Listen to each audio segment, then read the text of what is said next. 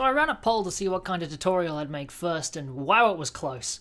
God damn, it was a close fought race. Never saw it coming. I'm going to be doing this tutorial under the assumption that you've already seen Valve's official Source Filmmaker tutorials. If you haven't seen those, I highly recommend you check them out. Even though what they actually do in it is dumb and I don't recommend it at all, it provides a fantastic overview of the program. It's really good for understanding the clip editor, the motion editor, and the graph editor especially, as well as moving around in the interface and pretty much everything. In fact, nearly everything I'm going to be talking about in here was actually talked about in those tutorials, but they just did it in a weird way. Okay, so before we dive in, I think it's probably a good idea to explain what 3D animation actually is and how it works, how the computer figures everything out, and it does it through these.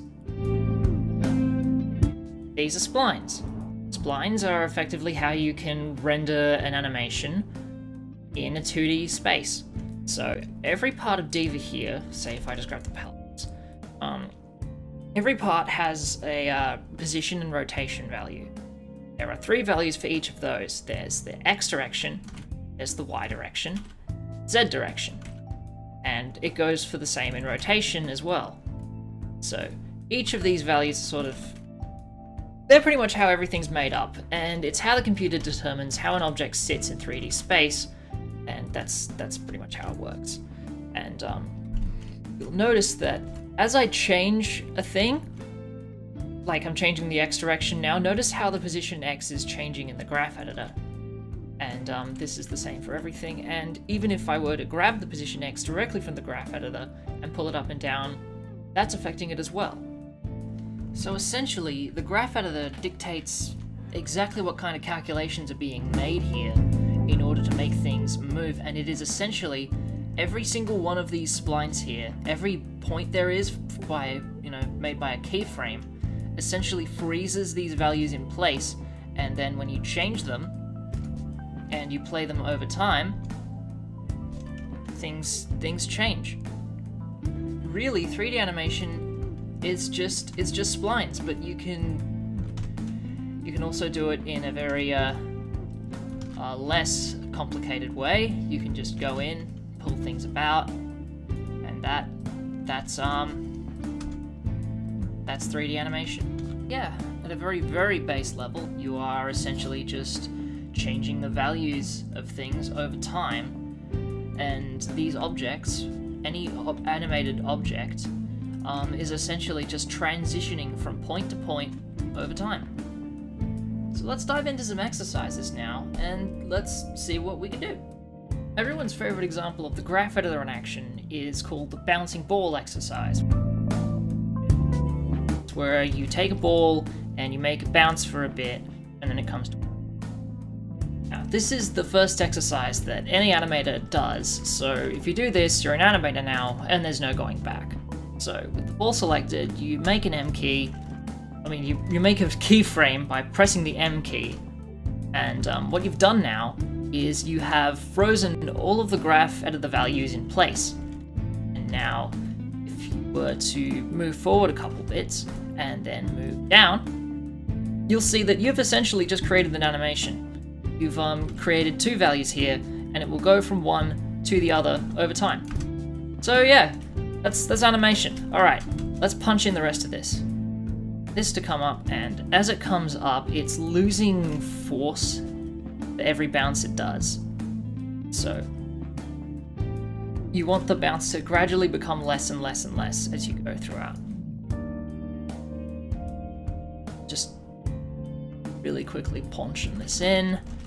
No real regard to what's later. Yeah. Just a little tiny bounce. Cool. Alright, let's take a look. Yep, it sucks. Okay, but why does it suck? Well, for starters, because of the way that the graph is sort of laid out, we're getting these curves in here that we really don't want. And, graph editor, you'll be able to see this in action. So, which direction are we doing? We're dealing with, let's say, oh, dead it is, alright. So, this here we don't want, and if we come here, it's because, look at this. This is not the direction we want, and it's going for far too long.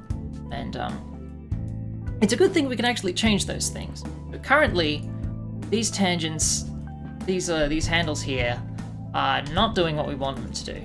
And we can't necessarily change their length, can't really mess around with that either. So if you click here, you can turn them into weighted tangents. Those, you can change pretty much everything about them. Change their length, change how they sort of interact with stuff, and you can see we're getting a nice point here. That's because the way the weighted tangents work is, it's this curve. It's this curve that sort of dictates how fast it's going and how much time it has for the animation to sort of reach that point. So really, the shorter this is, the less time it's got, so it'll sort of immediately bounce to the next thing. Whereas the longer it is, it has way longer time to reach this position, and it will reach a nice fall off, which is exactly what we don't want. So if we just pull this in, there you can see we got a bit of a bounce going. And if we do this to the rest of them, start to see an actual bouncing ball start to take shape. This do it, but it's worth it for explaining what tangents are all about, what splines are all about. So yeah, now you've got a bit more of a space here, but as you can see, our timing's a bit off, especially around about here, where everything else has been fairly quick. And here's the next best thing about 3D animation. All these keyframes you just made, you can just change the timing. Just change the timing whenever. You can just drag, change. Suddenly, as you've noticed, this is updated as well. But that's sort of place all put.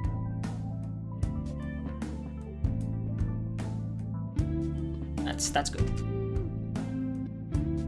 Yeah. We've got much more control over what we're doing. We're not sort of stuck into something like in 2D, you're mostly just kind of bound by the amount of drawings you have, but we don't have to worry about that. We can just manipulate it whenever, wherever, and it'll always look good. So, pull these up a bit more, and arcs. Start to see it take shape. This is really the traditional way. It's not, but like, yeah. How about that, baby? You did that. Good job. Proud of you. All right. So here's how I would actually do it. Okay, so there's a lot of different ways to do this particular exercise. What I showcased was the one with more heavy graph editor involvement, but if I were to actually animate this myself, I'd only rely on it for certain things. So if we make a keyframe here, then go to about the 3-second mark, always good to zoom in. And another fun tip about the Source Filmmaker, it is, you can get into such a rhythm with how you can choose your timing, because you can just like punch in the arrow keys and it'll take you back a frame. And that, okay, well, if you move up and down, it'll take you to the end of the shot, which is not what we want because that's like 60 seconds from now. So if I would probably pull it over to here, which is where I want the rest point to be. So that's the very end. And now I would go maybe 6 or 7 frames to the front there, and I would pull this man's down. Maybe a bit more. Maybe let's give it 8 or 9. There we go. Now, you can see we're already coming across an issue here, and this is where we'll get into another fun part of the graph editor. These here, these are tangents. They effectively control how the splines sit and how they operate. And what we're going to do here is, just as a quick thing, just hit 2. And that makes it completely straight. So, this is how these things work. There's 4 main ones we're going to be using. There's linear, which is this one. there's flat, which is this one, there's spline, which is this one, and blocking, which is that one. And so I'm going to just actually change that to 1 for now. It's a bit of a demonstration. So linear means that an object is going to travel from one spline to another in a perfectly straight line. And if you were to break this up even more, and we make those 1, it does that. So what you can see in the graph over here is this perfectly straight line. There are no curves whatsoever. Curves are banned. Curves are gone forever. And you only want to use these very situationally because it can look extremely janky. So I will be using these for the bounce at the end. The other part of these is flat tangents, which you can do by clicking there or pressing 2. And flat tangents essentially mean that everything's going to come to a nice gradual stop in the movement, which is absolutely fantastic for like slow in and slow out stuff whenever you want an object to end on a nice thing. So if I come to the end of this here and then go to this position and then press 2, you can see that comes to a nice gradual stop, which is absolutely perfect for what we want it for the end of that. It's genuinely pretty horrible for this because, yeah, it sort of slows in, and if I pull this apart you'll be able to see that even more. It just sort of comes to a stop and then falls and comes to a stop and then we don't want that. It looks kind of shocking. So we want to use those for slow outs and slow ins only. When we want an object to start moving and then stop moving. Don't use them in between. Just, yeah. And the main one we're going to be using is the spline tangents. Spline tangents are fantastic. They are what we are mostly... I've already said that. But yeah, they create a nice curve that you can pretty easily manipulate. And if we apply what we did before, you can do all the basic tricks. What we did in the earlier ball bounce was just using spline tangents. But yeah, you can do a lot with them. They're very malleable. They're like the main tangent that you're gonna experience. And the fourth is pretty much essential for one really popular way of working in 3D animation, and that's the step tangents. Step tangents make sure that there is no movement between frames, and when you activate stepped, everything suddenly just snaps to the next keyframe like that. Look, the reason this is popular is because of a workflow called pose to pose, where you don't sort of go like straight ahead like I was doing. You would sort of do something like this. So that would come down, it would snap to there, and then we would lift up here, and you can see that it's just snapping from pose to pose, which means it's a lot easier to control and a lot easier to see what the final outcome will be. So yeah, if I were to make that all, that's a ball bounce. If I were to actually put this in splines, you can see it's not a great ball bounce, but it's there. Pose to pose is fantastic for because it's very much the way that you do a 2D animation workflow in 3D. Because you're just doing basic keyframes, basic drawings in between things, and then later when you spline them out, you're pretty much just adding the in-betweens, which is the reason why it's pretty much the only one that's used in the animation industry. Because it's fantastic for teamwork, and it's way less unpredictable than straight ahead. So those are your four basic food groups. Really, you're just going to be using those. So if I were to apply these into a thing, I'd probably pull that back to there so I get a sharper thing there, and then put you there. So yeah, so we've got some. So here's how I would apply them. I would start off with a linear keyframe. I'd keep this as splined. I'd turn this one. This is a flat. Sorry, so it's 2, and then I'd change this one into a linear, which is 1. which gives us a nice sharp bounce upwards. And I'd probably pull this one back so it fits the arc a bit better. Maybe a bit further back. There. And now I'd keep this one as 3. And now when this one comes down, I'll turn this into a linear again.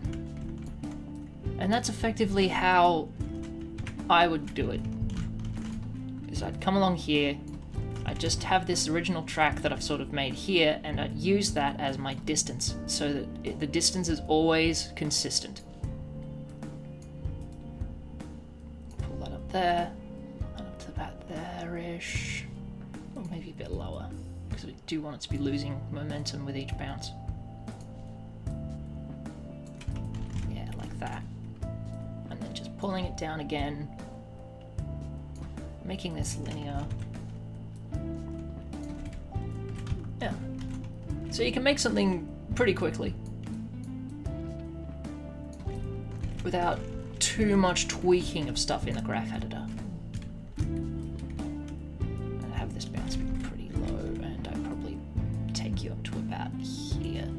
Yeah, because you can also go in between keyframes and pull them up, and it will automatically adjust the curve. It will automatically adjust everything just for that. So say I wanted to pull this out a bit, I would just go to the keyframe and pull it out. Or maybe I wanted this to be like really fast. So I'd go here and let's say I just want to add a bit more of a side motion through there. So you can just go in, make keyframes. Don't be afraid of making too many keyframes, but you should avoid making every frame a keyframe, because that's a genuinely horrible idea. Yeah. I mean, that looks like total garbage, so I'll just disregard that one and that one. Just to make an example, you know? There we go. Yeah. Come back to this frame here, and I'd pull it down again. A sharp bounce towards the end here. Oh boy, we haven't been hitting the ground at all, so that's fun. Not to worry though, because it's pretty easy to just fix that up again. Yeah, I'd make that much less of a bounce. Yeah. There. Source Filmmaker is just really satisfying to move around in overall. Because, instead of, you don't have to sort of manually sort of drag and hope you hit the right keyframe, you just like, that's the right one. It's great, I love it.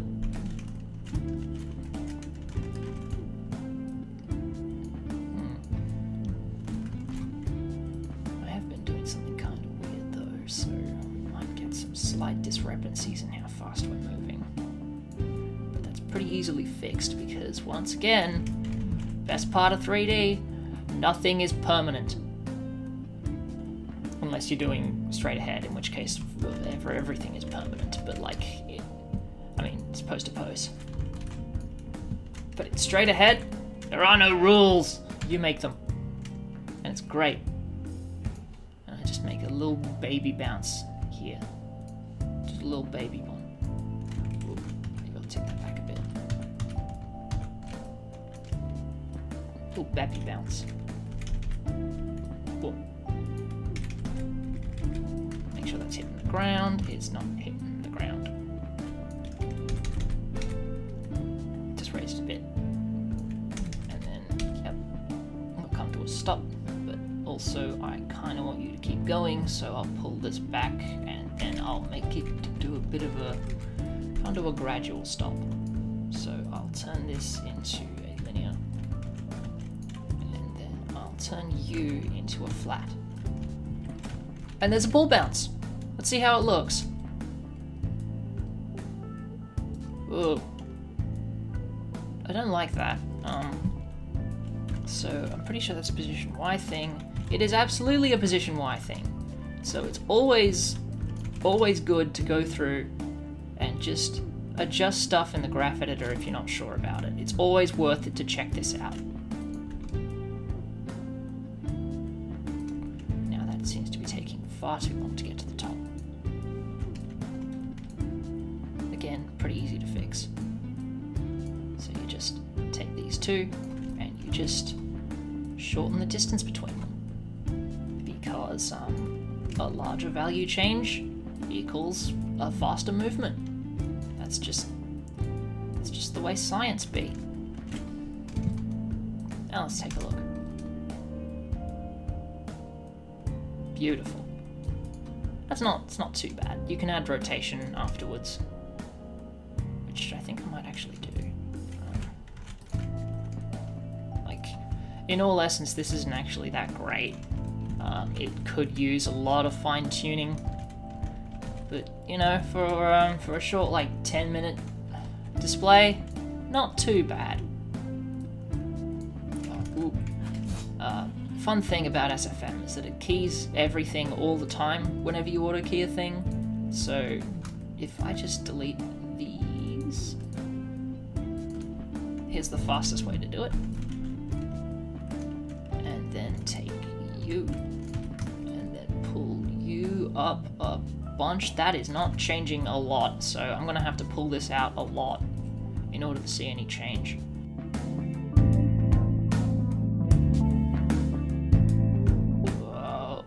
Oh, okay, stuff it. I'll just do this a whole bunch.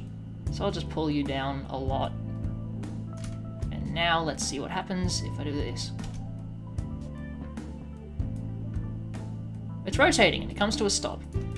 And that is, honestly, that's good enough. Alright. Yeah, so that's the very first exercise that you have to do as an animator. So, you're an animator now. Enjoy that. No one can ever take that away from you. Alright, so, because I'm probably going to be doing this like Duolingo style, and just like spoon-feeding you bits of the essentials, here's some of the 12 principles of animation that we accidentally covered in this. So, if I were to go back to you... First off, slow in, slow out. Slow in, slow out is my favorite one because I use it all the time in virtually everything. When a thing starts moving, it never starts moving from a position of like having the right amount of speed. So if we snap this to linear, you'll see that it kind of looks like it's already been rolling for a bit before, not like it's actually started. And if we pull this forward, see how unnatural that looks? It doesn't seem right. And the same can be said if we were to turn this into a linear. Like, what is that? It's strange. It's unusual. I don't like it. And that's because nothing ever starts moving with like an already set amount of velocity. Everything starts and ends at 0. And slow in, slow out is the perfect indicator of that. Even if you try to sort of move your hand, you'll notice that it starts off moving quite slowly, and then it ramps up its speed, and then as it leaves that movement, you'll notice it slows down again. That's just the way things are. Motion and movement is a thing that's sort of like carried through. And you can especially see these in the bounces, which are fast in, like really fast in, and then they slow out at the very top, and then they move back into being fast again. So pretty much, slow in, slow out's one of the main ones that you absolutely gotta know, because it's a lot of fun, and it's a good way to make your animations immediately look a lot better. The second one we covered is arcs. Now, the main reason why the bouncing ball exercise is such an important thing is because it's an arc exercise, and the more you start to examine like what's going on around you, you'll begin to notice that everything moves in an arc, whether it's like the subtle tilt of a head or like the swinging of an arm. Nothing ever moves in a perfectly straight line, especially in reality. So applying arcs and making everything move, even if it's in like a really subtle arc, is a fantastic way of bringing your animation closer to reality. And it's helped me out a lot, and observation has also helped me out a lot. But yeah, those are essentially the basics. That's really kind of all you need to know from like a super basic standpoint. You need to know how the graph editor works, how it functions, what it actually means, how to manipulate it to get what you want. Because you can manipulate everything. You can manipulate everything in 3D animation, which is why I love it so much, because nothing is like permanent. There we go. And it's usually changing 1 or 2 keyframes on a thing can dramatically alter the final piece, which I find really cool because you can just experiment with it, you can just tweak with what you've got, and see, that already looks a lot better. I just changed 1 keyframe, I moved it back 1 frame.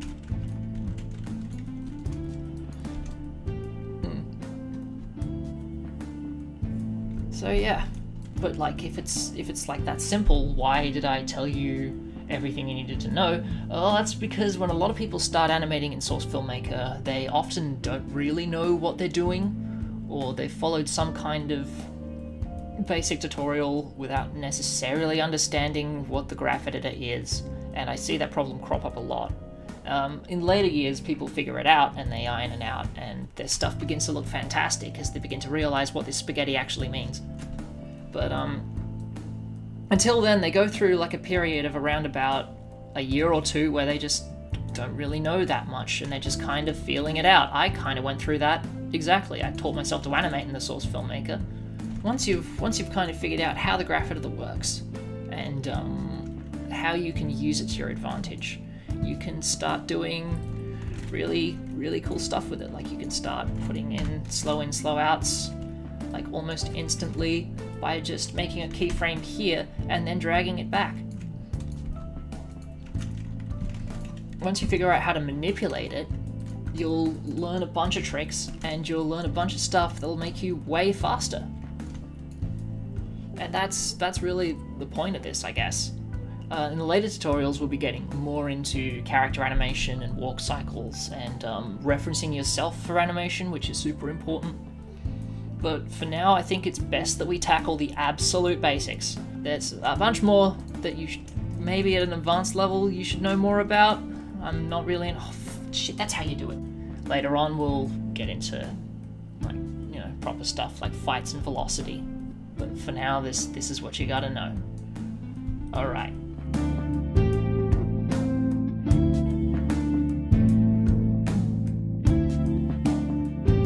I hope you enjoyed this tutorial.